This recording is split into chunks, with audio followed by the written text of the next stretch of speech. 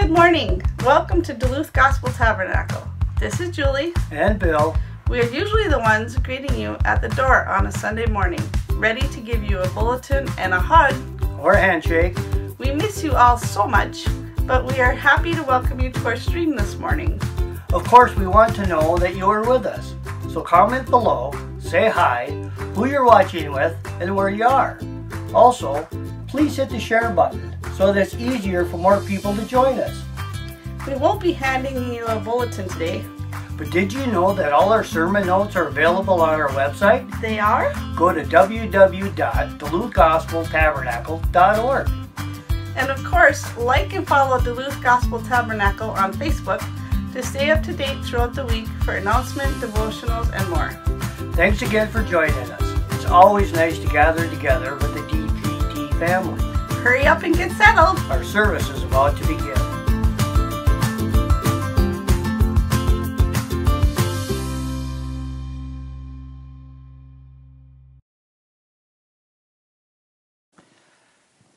Good morning.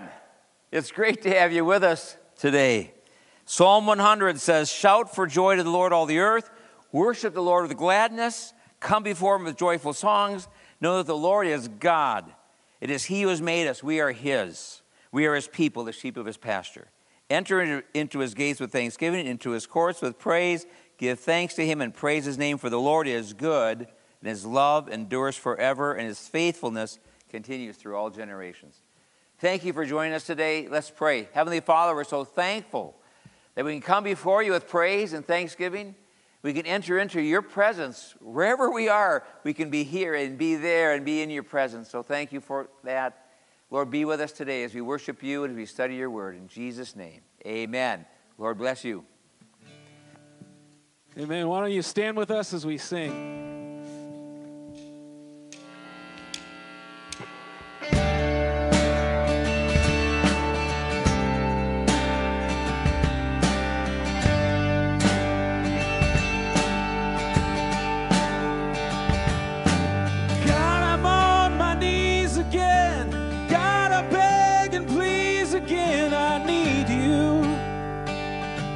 I need you.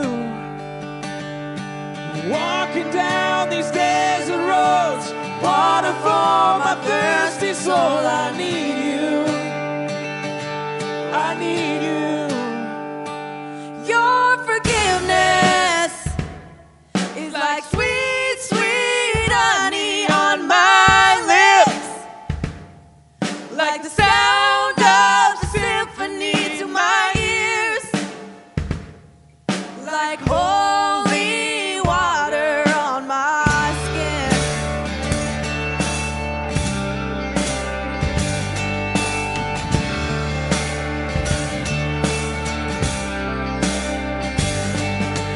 Dead man walking a slave to sin. I want to know about being born again. I need you. Oh God, I need you. So take me to the riverside, take me under, baptize. I need you. Oh God, I need you. Oh, your forgiveness is like sweet, sweet honey on my lips, like the sound of symphony to my ears, like holy water on my skin.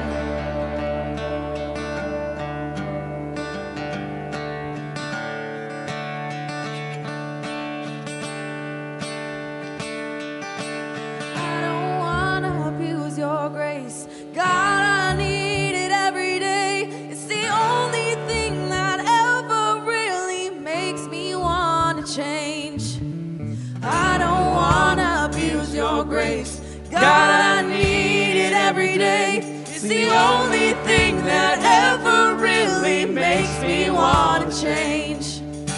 I don't wanna abuse your grace. God, I need it every day. It's the only thing that ever really makes me wanna change. I don't wanna abuse your grace. God, I need it every day. It's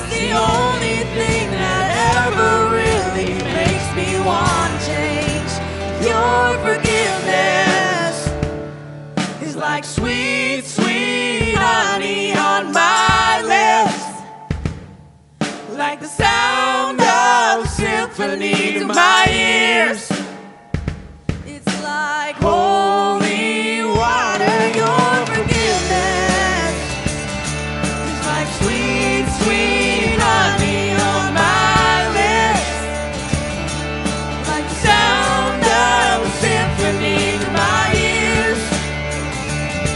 It's like holy water on my skin. Oh yeah, it's like holy water on my skin.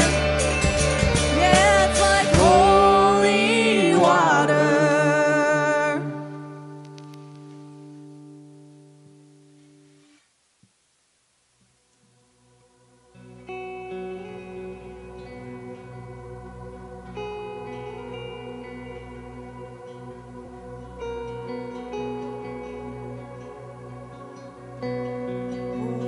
Holy, holy,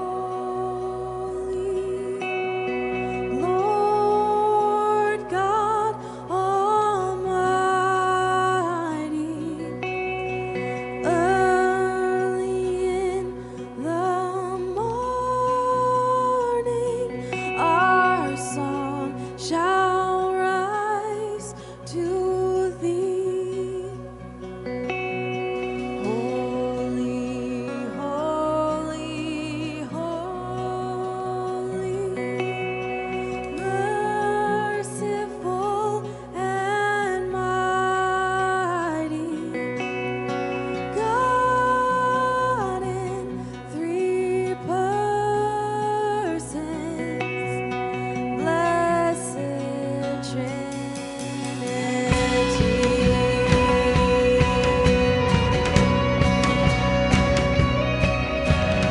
Holy, holy, holy,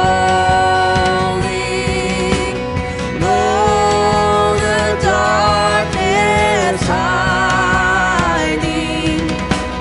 Worthy I am, sinful man, thy glory may not see.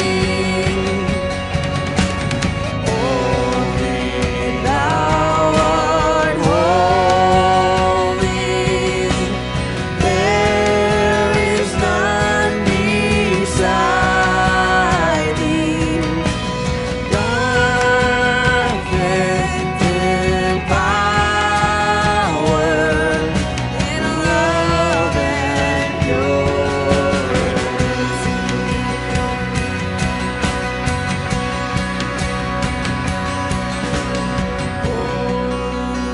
Holy, holy, Lord God Almighty.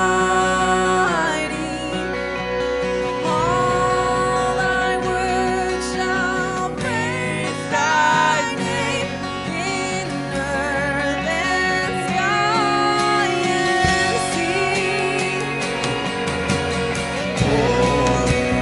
Holy, holy,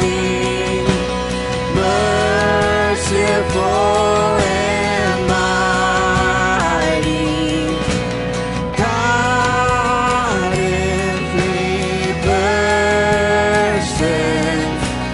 blessed Trinity. God in three persons, blessed Trinity.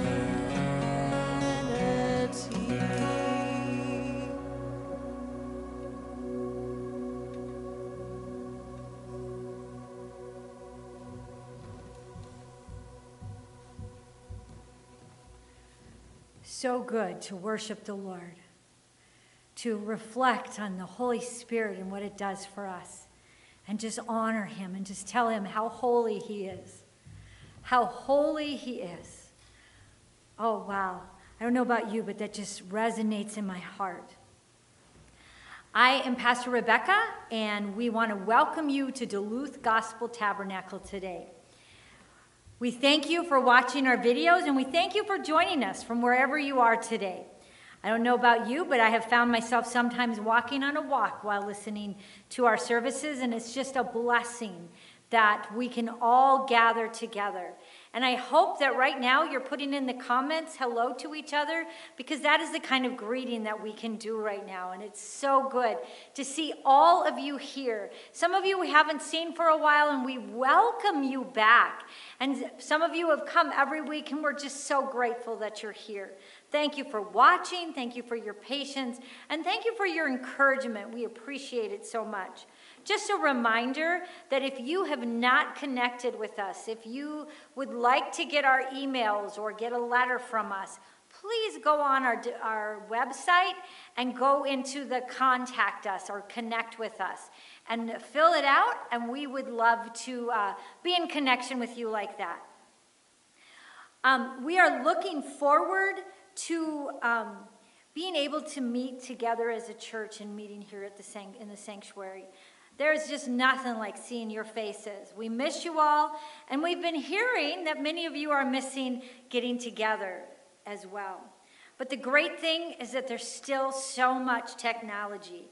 There's the technology of the videos that you're watching even today, phone calls, emails, Instagrams. We can all be together, and even that really technical thing called writing a letter.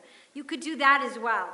Please stay connected to other Christians through phone calls, Facebook, Instagram, or now that we're allowed to meet in 10, a backyard bonfire, or another family. With that in mind, I would like to invite Devin up to tell us a little bit about what's happening in youth ministry. Hey guys, what's up? I'm Devin. I'm the interim youth director here. And Momentum, we have a lot going on. We're just super excited. We're super excited to be with you. We're in a series called Ghosted. Next week, actually, Jim is speaking, so make sure to tune in to our Wednesday night services if you're not watching our adult services. We are hanging out after every service in a Zoom call, just unscripted. We're just hanging out, trying to reconnect with everybody. And starting next week on Thursdays, we're going to have a junior high hangout at noon, and then a senior high hangout at 1.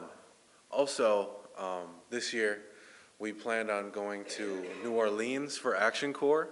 Unfortunately, due to COVID and restrictions on travel, and just for overall safety for everyone, we are not going to New Orleans this year. That was a super hard decision. We believe that God put that on Dylan's heart for a reason. And we do want to honor that, but we cannot do that this year. So instead, we are trying to figure out prayerfully what Action Corps is going to look like this year. And so just be praying with us as our leaders and our pastoral staff. Just prayerfully make decisions on Action Corps and what that's going to look like. So that's all I have. I'm going to give it back to Rebecca. So here you go. Thank you, Devin. One thing about those hangs for the kids, it's really up to us as parents to make sure we help our kids get into that. So I just want to encourage you to be on the Duluth, the Momentum Facebook or Instagram, because that's how you'll know. And again, kids are kind of, trying to finish up with school, and so for us as parents, we can help them. I am the children's pastor here, and I would just like to also remind you that on Wednesday nights at 6:30, we do children's church. Actually, at 6, there's rainbows. On Sunday morning at 9:45, we have children's church, and if you've missed it, you can watch it this afternoon or anytime on Facebook or the YouTube. We have a Zoom Bible study Tuesdays and Thursdays, and just all kinds of things that we're doing. Tonight, we would like to welcome you to Total Request Worship, Total Request Live Worship with Jim and Jonathan. They're going to be having a worship night. Well, they'll have a few songs, and then they're just going to sing what you request. I am really looking forward to that. So this will be a time of worship, and we just want to encourage you. That will be live tonight at 7 on Facebook. Also, on Friday, I would like to welcome the entire church to a church-wide virtual beach party barbecue. You're going to have to provide your own beach and your own barbecue, and probably even a beach ball or two. But we would just love you to join. There's going to be some fun. You'll be seeing some things ahead of time to tell you how to set up and prepare. Be sure to get, your wildest Hawaiian outfit on and get ready and pull the whole family together. It'll be fun as we as a church have a virtual beach party barbecue. Bring your own beach and bring your own barbecue. At this time, we're going to have a prayer. And this is when we get together as a community and we pray for our church community, the needs. And if you have any specific needs, we ask you specifically to call us, text us, private message us. We want to pray with and for you. This week, Billy Brackett went home to be with Jesus, and so we want to pray for his family. And we also want to just spend time thanking God for our country and those who gave their life for our country. So if you could bow with me right now, I would really appreciate it. Dear Heavenly Father, I come to you today and I just thank you. You are holy. Lord, knowing you is sweet. It's precious, God. And we thank you. We thank you for your Holy Spirit. We thank you, Lord, as we've been learning that the way that the Holy Spirit comes into our life, Lord. And we thank you, God, for your presence in our life. And we depend on it, God. We can't make it without it. Today, Lord, we pray for our community, and we pray especially, Lord, for the family of Billy Brackett, who went to be with Jesus this week, Lord. We pray, God, that you will just give them comfort and peace as they walk through this. God, with all the things that are going on this week with just the different, with Governor Walz, with what we know to be a lot of layoffs happening, God, we pray, we seek your face, Lord. We need you, God. We ask, oh Lord, that you would come in and you would put your foot down on this COVID, if I may say, chaos, Lord. We pray, oh God, that you would bring peace and that you would help us as your people to walk it out as you've called us to. Lord, that we would know how to respond and that we would know how to be the light and the salt of this earth. Lord, we pray for those who are who have anxiety, who are dealing with addictions, Lord. We pray for the marriages in our church, Lord. We pray for all of the people in our church who are without jobs right now. God, we thank you. We thank you that we do not know what tomorrow holds, but we confidently know who holds tomorrow. We trust you, God, and we thank you. In Jesus' name, amen. We are going to have a very special presentation now to honor those who have given their life for our country. Tomorrow is Memorial Day, and we thank the many, many people who sacrificed their lives for our country, and many, many who are still actively sacrificing for our country. And so we want to honor the veterans. If the veterans were here today, we would stand and we would clap. And I want you to know that I clap for you. And I would just love for you to know that this next presentation is our way of saying thank you.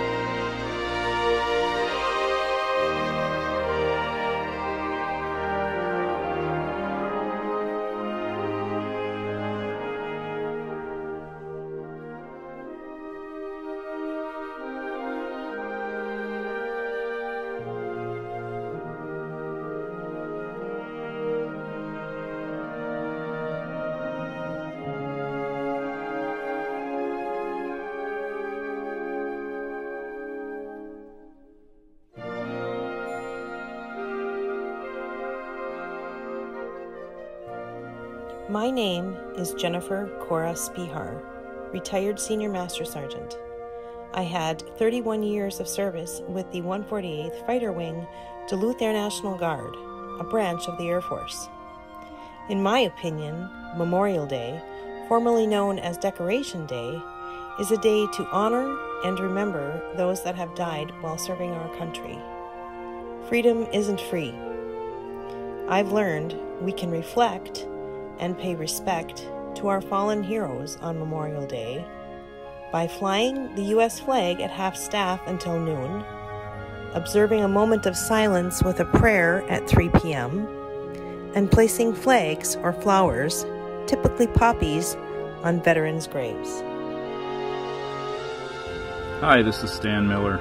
I proudly served in the U.S. Army in the 1st Cav Division, and then over in the infantry, also in Fort Hood, but over Fairbanks, Alaska, I served in the infantry division, and I obtained rank of Spec 4. Memorial Day is a time of reflection on all the people who fought for us, who gave their lives for us, who served in many different ways. All the men and women who served in any of the armed forces. I just want to thank every one of them for what they did, the injuries that they received during war. Just a time to sit back and remember all these years and the freedom that we have. That's why we have this freedom, is because of people who fought for it. I just want to thank every one of them for that. Thank you and God bless. This is Bruce Johnson. I served in the United States Army and achieved the rank of Specialist E5. I was a combat medic in Vietnam with the 1st Air Cavalry, serving with an infantry company. Saw hostile action, including soldiers who were wounded that I treated, as well as soldiers who lost their life or killed in action.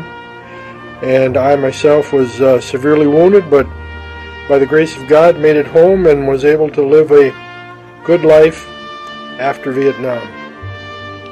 In terms of what Memorial Day means to me, I think of it as a day to honor all of those who have served their country and honorably carried out their duties, and also for the tens of thousands, even hundreds of thousands, who paid the ultimate sacrifice in service to their country. And I think of them and I honor them on this day, and also my fellow veterans who I served with and know and appreciate. So Memorial Day is a special day, and I am glad we take time to honor our veterans. I thank God for the privilege of living in this country and for the freedoms that we have. Paul Bloomdahl, Staff Sergeant, United States Air Force vet, who saw duty in Texas, California, Florida, and North Dakota from March 1967 through December 1970, and also Da Nang, Vietnam, from June 69 to June 1970. Memorial Weekend is a time to focus feelings on our faith, family, friends, freedom, flags, flowers, sometimes fond farewells, and even food. It's a time for recognizing, reflecting, remembering, respecting, and revering. To me, it's a time for serious, even somber reflection of disfigured, emaciated, missing limbs, bodies, the unmistakable, unforgettable stench of burning human flesh, of individuals bearing lifelong physical, emotional, and mental scars of battle, of remembering people who, by what they said and what they did, were willing to risk all that they were and all that they had for you and for me. May God help us so we never forget.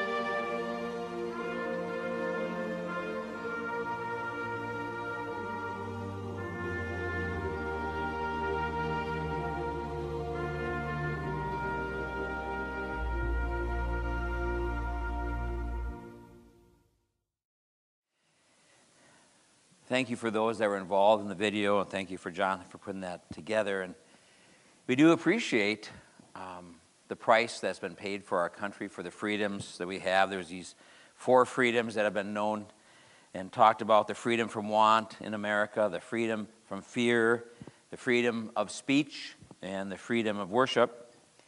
And that's something that we're going through even now in our state and a lot of other states. The COVID-19 quarantine sessions and seasons that we've gone through, and some of those restrictions. And if you are here in Minnesota, you probably realize that our Governor Walz, did a new way, kind of a step forward with churches, that churches can meet with just 10 people inside, but they can meet outside. And so we are, of course, struggling with that in a sense, because we want so bad to be able to get together, gather together, to worship together here. And it's been kind of fun in a way, because it's kind of propelled us to this video technology that we've never done before as a church. And a lot of churches, a lot of pastors have never done that. So it's kind of propelled us into that. But it'd be great to be able to get together again. And so in the midst of my kind of frustration and uncertainty of when we can gather and how we're going to do that, I think about Romans 8:28, and we know that all things God's going to work together for good for those who love Him and are called according to His purpose. And so we do believe God is working His will. God is working for good. And I'm trying to be obedient to the Word of God that says, rejoice always, pray continually, give thanks in all circumstances. So in the midst of this tough time, we want to rejoice. And the word rejoice means kind of an exuberant response of praise and worship. So, and then of course Philippians 4, same thing. Rejoice in the Lord always. And Paul says, again I say rejoice, and he wrote that from a prison cell. So we want to be obedient to the Lord, and we want God to move and God to direct us. And so if you will, no matter where you're watching this, if you're in Minnesota, Liberia, Norway, or across the United States somewhere, be praying for our church here, but also all the churches in Minnesota and in the United States that are trying to figure out how they can go about meeting together, gathering together. And my heart goes out to people that some were just newly saved, some are getting set free from drugs, and they relied so much on the ability to pray together, to meet together. So we want to pray for them, and we want God to do His work in our lives. Well, we're in a series on the Holy Spirit. And I want to emphasize again and this whole idea that the Holy Spirit is not an inanimate power or force. It's not an it, but it's an important part of the Trinity. It's the Father, the Son, and the Holy Spirit. When Jesus commands us to go preach the gospel and baptize those that are believers, He uses the Trinity. He says, baptize them in the name of the Father, the Son, and the Holy Spirit. So we believe the Holy Spirit is the very presence of God. And in John 16, Jesus said, your hearts are sad now. But I tell you the truth, it is to your advantage that I go away. For if I do not go away, the Helper, the Holy Spirit, will not come. But if I depart, I'll send him to you. So we have to understand, as romantic as it sounds, as good as it sounds, the idea that, boy, if I could just be walking with Jesus, walk along the shoreline, see him do the miracles. Jesus said it's to our advantage, to the disciples' advantage, to our advantage, that he went away. And when Jesus talked about the Holy Spirit, he never referred to the Holy Spirit as an it or just some inanimate power. But in John 16, again, he says, when he, the Spirit of truth, comes, he will guide you into all truth. He will tell you the things to come. He will glorify me. He will take of what is mine and declare it to you. So there's the he. There's the Father, the Son, and the Holy Spirit. Now, I'm teaching on the Holy Spirit. We're doing a series on the Holy Spirit, and I want to make sure we understand what we believe and practice about the Holy Spirit, what we experience about the Holy Spirit always has to go back to the Bible. What does the Bible say about it? Where is that in the Bible? Tell me where that is in the Bible. I want to see what Jesus said. I want to see how the apostles lived that out. And so we always ask that question. What does the Bible say? And so today, again, we're looking at a lot of Bible verses about the Holy Spirit, what God is telling us. Now, to help us understand who he is and who Jesus is and who the Holy Spirit is, God, when he moved on men to write the scriptures, the Bible says it was the Holy Spirit that actually moved on men. They wrote these things down for us. They used a lot of metaphors. Now, a metaphor is something that we're familiar with, and yet it's describing something else. And so when God writes about himself, he uses a lot of metaphors that we would be familiar with to help us in our relationship with him. When he writes about Jesus Christ, it's a lot of metaphors, a lot of symbols or types or names that we're familiar with to help us understand who he is. So when we read about the metaphors in the Bible about God, he's called the Creator, the Everlasting Father, the King of Kings, the Rock, the Living God, the Healer, the Ancient of Days, which means, you might remember a song we used to sing, Ancient of Days, which means the Judge. The Father of Lights, the Father of Ages, the Mighty One, the one who's more than enough, the All-Powerful, the Prayer-Answering God, and of course many more. When he uses metaphors and words to describe Jesus, he says he's the Lamb of God. He's the Alpha and the Omega. He's our high priest. He's the author and finisher of our faith. He's the branch from Jesse, which means he descended from Jesse. He's a descendant of King David. He's the bread of life. He's the bridegroom, the door, the way, the truth, and the life, the resurrection and the life, the good shepherd, the Son of God, the light of the world, the true vine. I mean, there's all these metaphors that especially those living there in Israel would really understand. They'd have a relationship. They'd understand that whole idea of what that is talking about. And then when we talk about metaphors about the Holy Spirit, he's called the Counselor. He's called the Earnest. He's called our God, our Helper, our Advocate, our living water, oil, bread, power of the Most High, the promise of the Father, the seal, the Spirit of the living God, the Spirit of truth, the Spirit of life, the water of life, the wind, the breath, and many more. So all of these metaphors, if you're ever looking for something to study at a Bible study with some friends or co-workers or whatever, you say, hey, you know, we should do a Bible study. What can we do a Bible study on? Of course, you can always do a Bible study on one of the books, but you could actually pick one of those. Say, you know what, let's study the metaphors that God uses to describe him, or the metaphors that God uses to describe Jesus. The metaphors, all these metaphors, I go through these. It's like, man alive, I'd love to preach and teach on all of these. Now, last Sunday, we talked about the Holy Spirit is like water. That's how Jesus referred to him, as living water. One of the verses I didn't mention last Sunday, but I think it's a great verse, is in Titus 3:5, where Paul writes this. He says, it's not by works of righteousness which we have done, but according to his mercy he saved us through the washing and the regeneration and the renewing of the Holy Spirit. So the idea is that the Holy Spirit comes in our life and he begins to wash us. He cleanses us from our sin. Well, another example, another metaphor they use about the Holy Spirit is that of the wind. So we're going to talk today about the Holy Spirit and the idea of the Holy Spirit as wind. In John 3:7 and 8, he speaks to Nicodemus, and he says this. Jesus says this, you must be born again. The wind blows wherever it pleases. You hear its sound, you cannot tell where it comes from or where it's going. So is everyone who's born of the Spirit. Now he uses those phrases, born of the Spirit, born again.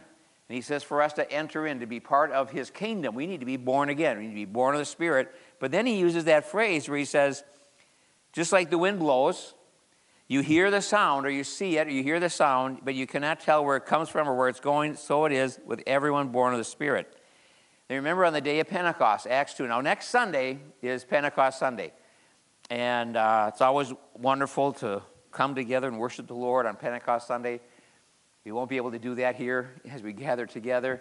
But hopefully on Pentecost Sunday, you'll be able to listen in and watch and kind of renew your desire and renew your thirst for more of the Holy Spirit. But in Acts 2, describes the day of Pentecost, and it says this, suddenly there came from heaven a noise like a mighty or a violent, some versions say violent, mighty, rushing wind. It filled the whole house where they were sitting. So it's talking about the day of Pentecost.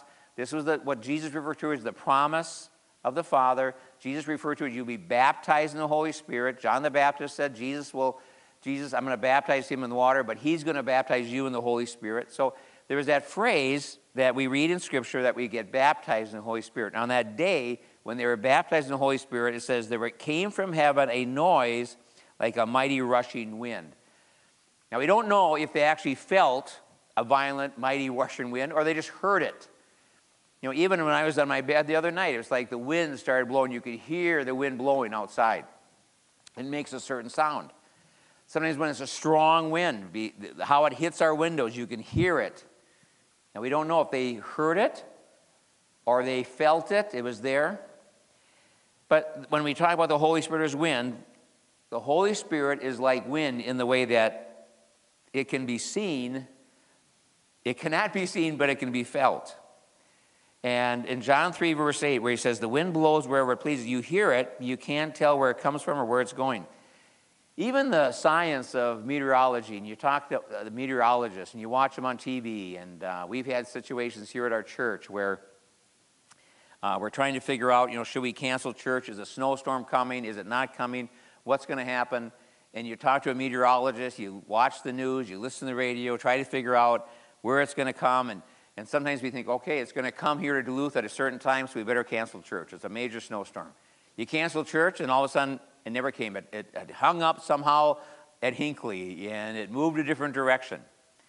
With all the best science still, we can't always determine where the wind is going to end up and where the storm is going to come. Now, it's interesting. The wind can't be seen, but it can be felt. There's something that happens. We sense it, we feel it, but we can't see it. This happens in prayer meetings. It happens as you read the Word. You begin to feel it, you sense it, but you can't see it. It's interesting. The Bible talks about us as Christians being like trees.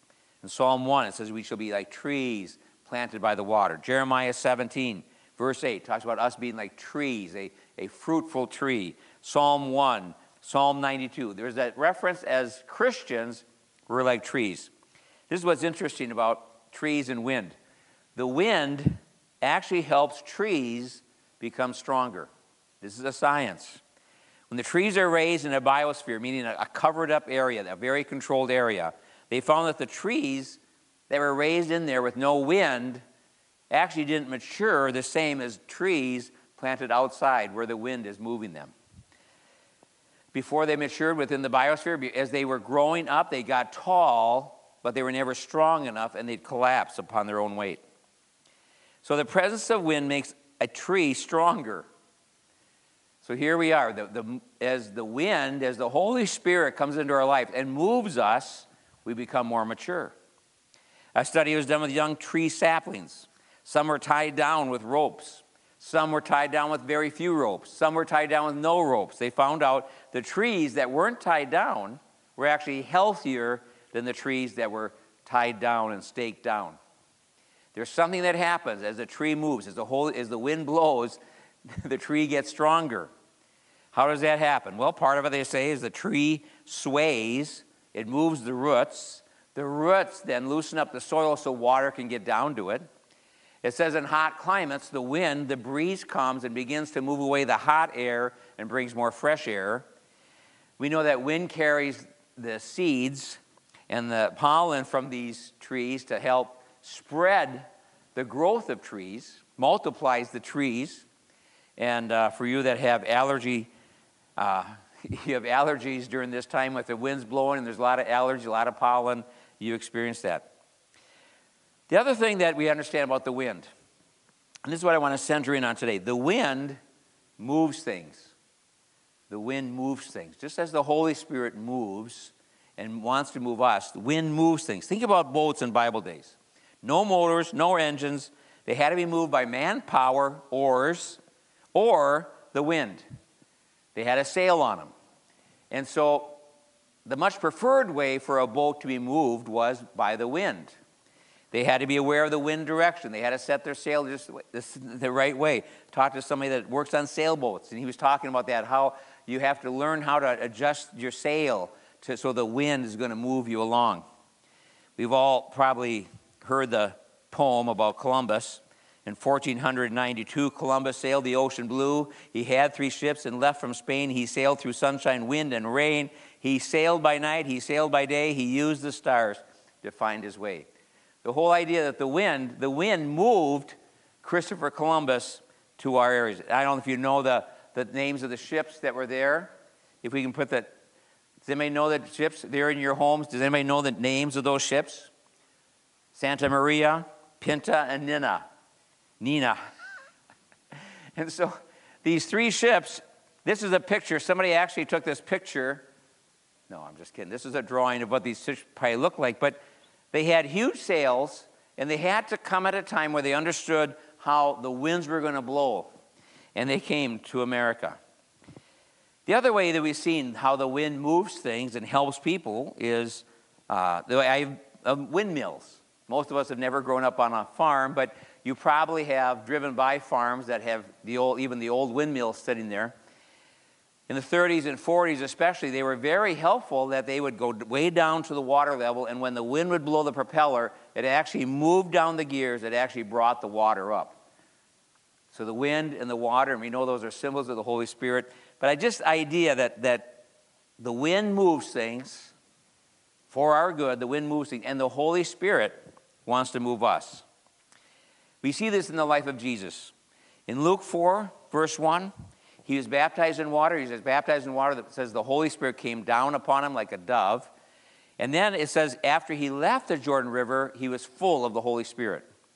In Mark 1, after that happened, Mark 1 records, he says the Holy Spirit compelled him to go into the desert, or some places say the wilderness, to be tempted by the devil. So that word compelled, Jesus Christ was compelled or urged by the Holy Spirit to go into the wilderness to be tempted by the devil. He was urged, he was compelled. The Holy Spirit was pushing him to go into the desert.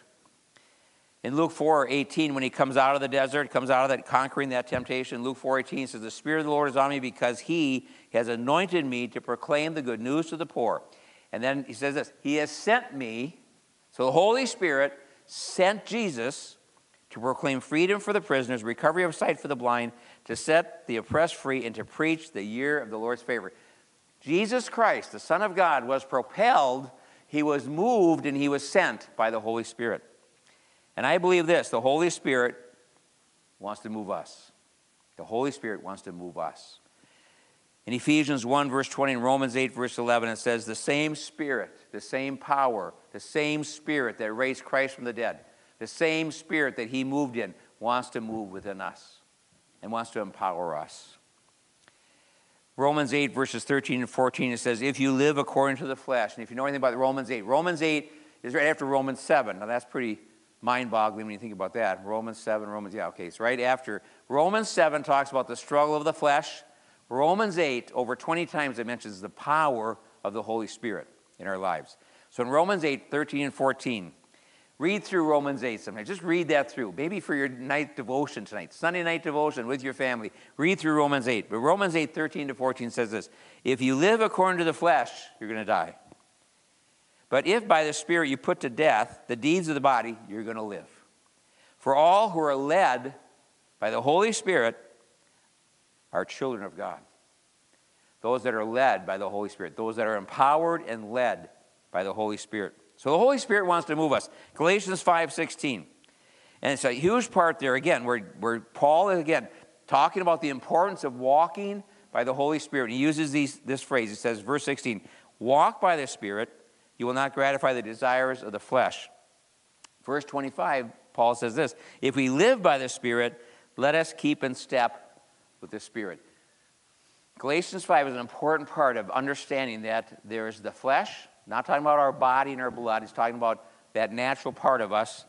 He says, if you live by that, you're going to die, you're going to struggle. But if you can live and be empowered by the Holy Spirit, keep in step with the Holy Spirit. In other words, think of it when you're walking with somebody. Sometimes if you're walking with somebody, they got really long legs and a big step, it's hard to keep up. But you make an effort to keep up with that person. You're keeping in step with them. I married a woman who was shorter than me and has shorter legs, and so when we've gone out walking, she'll have to tell me, walk slower. Don't take such big steps. And so we're staying in step. And the Bible tells us, keep in step with the Spirit. God wants to move us by the Holy Spirit. In John 6:63, he says, it is the Spirit who gives life. The flesh is no help at all. The words I speak are spirit and life.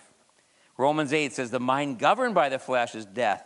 But the mind governed, again, so we have this idea. It's controlling us, it's urging us, it's keeping, we're walking with it, we're being moved by it. The mind governed, taking over control, the control of the Holy Spirit, we're submitting to the Holy Spirit as our government. It's governing us. The mind governed by the Spirit is life and peace. I want to give you 3 examples this morning how people were moved by the Holy Spirit in the book of Acts. We're just going to look at 3. There's many examples. The first one is the example of Philip. In Acts 8, Philip, who was a deacon, chosen by the apostles, chosen by the church to be a deacon. A deacon in those days, they took care of all the natural things, so the elders and the leaders didn't have to take care of those. So it says, the Holy Spirit said to Philip, go over, walk alongside the carriage. So Philip ran up, heard the man reading from Isaiah 53. Philip said, next to this man, he's running up, he catches up, he's looking into this carriage, and he looks over, and the man's reading from Isaiah 53. Philip says, do you understand what you're reading? He says, no, can you explain it to me? And it says, Philip shared with him all about Jesus. Isaiah 53, he's reading that. It's a prophecy, goes through like the death of Jesus in detail. And Philip talked to him and explained to him, that's a prophet, that's a prophecy about Jesus. The Holy Spirit wants to move us. Philip, go over to that carriage. And it was an Ethiopian eunuch, which was somebody from probably lower Egypt, somebody maybe not from what we call modern-day Ethiopia, but he was from Africa. The second example, how the Holy Spirit wants to move us, is the example of Ananias. Some of you are very familiar with this story about Ananias. In Acts 9, there's a man called Saul of Tarsus. He was a Jew of Jews. He was a Pharisee of Pharisees. He was a Jewish leader. And he had authority given to him to go and persecute the church. And Jesus appeared to Ananias as he was on his way with papers. He was on his way to capture more Christians and put them in jail. And the Bible actually says that he was killing men and women. These Christians, they were dying for their faith because of Saul of Tarsus. So it says that he was traveling, Jesus appeared to him and spoke to him. And then, in Acts 9, the Holy Spirit comes to a man named Ananias and says, I want you to go to the house of Judas on Straight Street. Ask for a man from Tarsus named Saul, for he's praying. Now, Ananias does not want to go and pray for Saul of Tarsus. And you know why, right? Because Saul of Tarsus was persecuting the Christians, and now God is telling Ananias, hey, go pray for Saul of Tarsus. He's there waiting for you. It's like, yeah, right. He's waiting for me.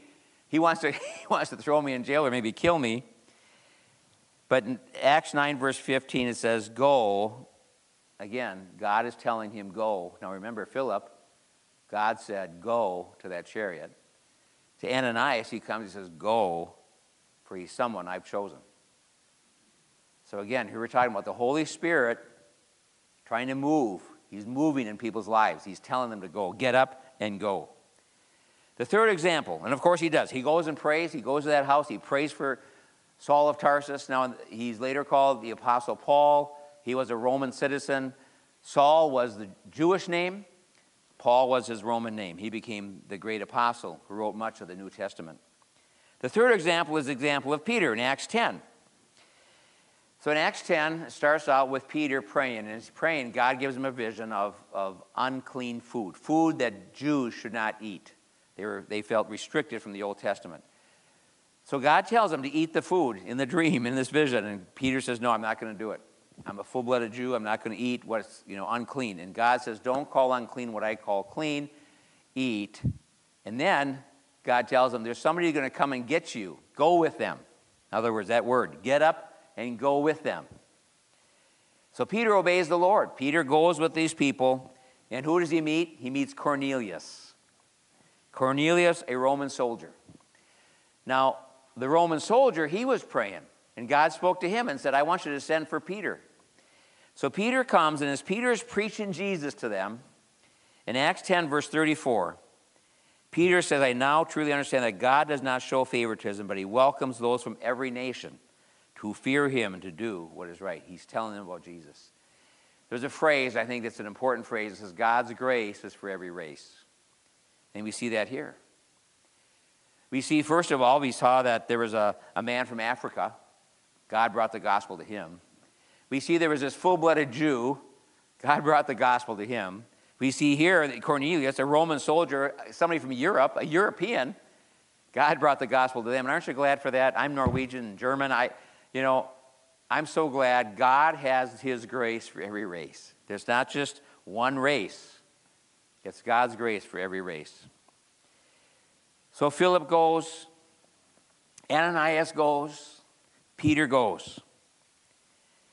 And he realizes that God's got a message for them about Jesus Christ, and they get saved.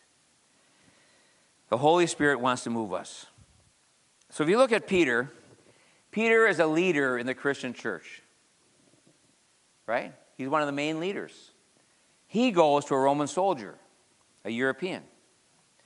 That's understandable. You say, well, yes, of course, Peter should go because he's a leader. He's got to go. Well, then there's Philip. Philip, and we know him, he's a deacon. Well, of course he's got to go. He's a deacon. Deacons need to go. They need to be obedient. But this is the cool thing. Ananias was a layperson. Now, maybe you don't understand what a layperson, we call people that aren't part of the organized leadership of a church a layperson. So basically, almost all the people that attend a church, all Christians, in a sense, are lay people. You could say, well, they're just a layperson. But we say just with sarcasm because I like to look at us as a church. We're a church with a few pastors, but we're many ministers, hundreds of ministers. The layperson goes to the full-blooded Jew, Saul. I think that's just so interesting. Peter, the leader, goes to a Roman soldier. Philip, a deacon, goes to a man from Africa. Ananias, it says he was a follower. He was just a follower of Christ. He goes to Saul. So what should we do? How do we apply this to our life? Well, meditate. Number one, meditate on the mandate. Jesus said to go into all the world. So that's true for every one of us, to go into all the world. Jesus said, you shall receive power when the Holy Spirit comes on you. You'll be my witnesses in Jerusalem, Judea, Samaria, to the ends of the earth. And that includes Duluth, Superior. That includes all the United States. That includes every part of the world. Number two, what should we do? Ask God to fill you and fill your life with the Holy Spirit. In Acts 4:29, it says, after doing these things, after they were being beaten, they were told, don't preach the gospel anymore. After that, they met together and they prayed and they said, oh Lord, give us boldness that we could proclaim the gospel. Every one of us needs to be praying that way. It's not just for the leaders. It's not just for the deacons. Every person, every Christian needs to be praying, God, fill me with your Holy Spirit. Give me boldness, Lord. Help me to have boldness to share the gospel with people. That's number two. Number three, go and do what God tells you to do. Somebody said, you can't spell gospel without spelling go, G-O. You can't spell God. 2/3 of God is go. Jesus left heaven and he came down to earth. We are to go into all the world and preach the gospel. What should we do? Meditate on the mandate. Jesus said, go into all the world. That includes your workplace. That includes your school. That includes the place that you do your recreation. Ask God to fill you with his Spirit. Go and do what God tells you to do. And number four, let God be God. You know, the disciples were asking about, well, who can get saved then? Who can get saved? Jesus was talking about the people that love money so much they can't get saved. Jesus said, these things are not possible with man, but they're possible with God. And maybe there's somebody in your life around you that you think, well, that person's never going to get saved. I don't think that person's ever going to come to the Lord. They're not open to the Lord. Ephesians 5:15-20 says, be careful how you live. Do not live like people who aren't wise. Live like people who are wise.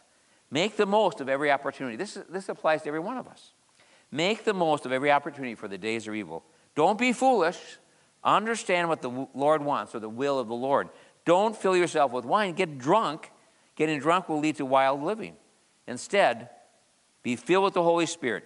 Speak to one another with psalms and hymns and spiritual songs.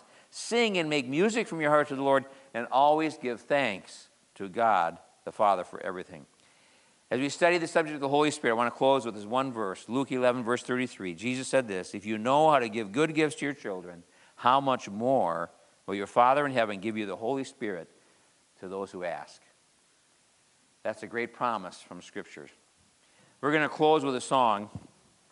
And the song is based on that scripture where it says the same power that raised Christ from the dead now lives in us. And I love this song. I love the thing that the same power that rose Jesus from the grave, the same power that commands the dead to wake, the same power that moves mountains, the same power now lives in us. That's the Holy Spirit.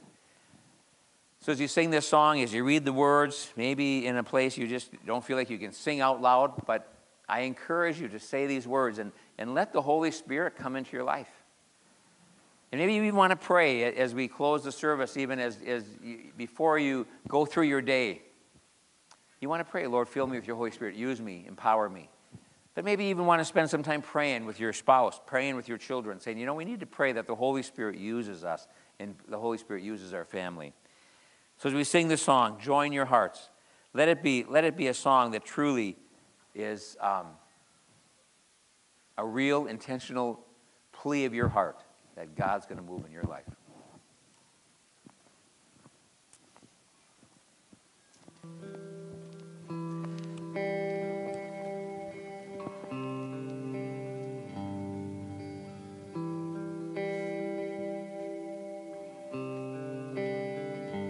I can see the waters raging at my feet. I can feel the breath of those surrounding me.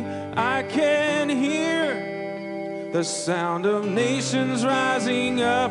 I will not be overtaken. I will not be overcome. I can walk down this dark and painful road. I can face every fear of the unknown. I can hear all God's children singing out. We will not be overtaken. We will not be overcome. The same power that rose Jesus from the grave, the same power that commands the dead to wake, lives in us, lives in us. The same power that moves mountains when he speaks, the same power that can calm the raging sea, lives in us, lives in us, lives in us, lives in us. We have hope that his promises are true. In his strength there is nothing we can't do. Yes, we know there's a greater things in store. We will not be overtaken. We will not be overcome. The same power that rose Jesus from the grave, the same power that commands the dead to raise, lives in us, lives in us. The same power that moves mountains when he speaks, the same power that can calm a raging sea, lives in us, lives in us, lives in us.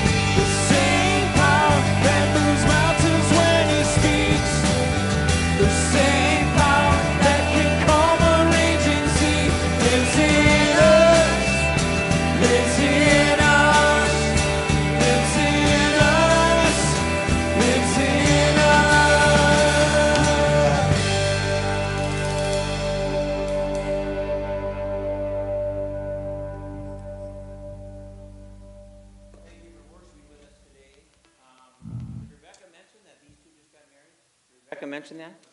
All right, we were going to introduce you guys. This is Mr. Jesse Fury and his wife, Brittany Fury. That's fun. We like to close these kind of videos with the idea that you are going to connect with people. We are hearing about people getting laid off. We're hearing about people that are not able to get unemployment. They're struggling.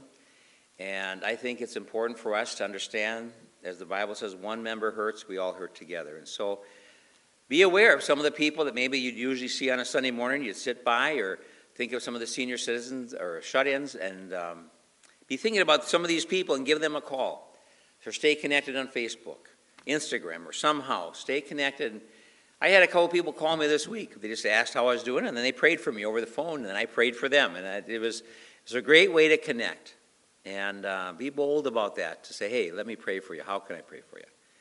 And God's going to use that. So, Lord, we just thank you for your wonderful grace, your grace that really reaches every race. And, Lord, you want to use each one of us. So, Lord, we just go now as we go through this day, and we ask you to use us no matter where we go, no matter where we are. Use us for your glory. In Jesus' name, amen. Lord bless you. Thanks for worshiping with us.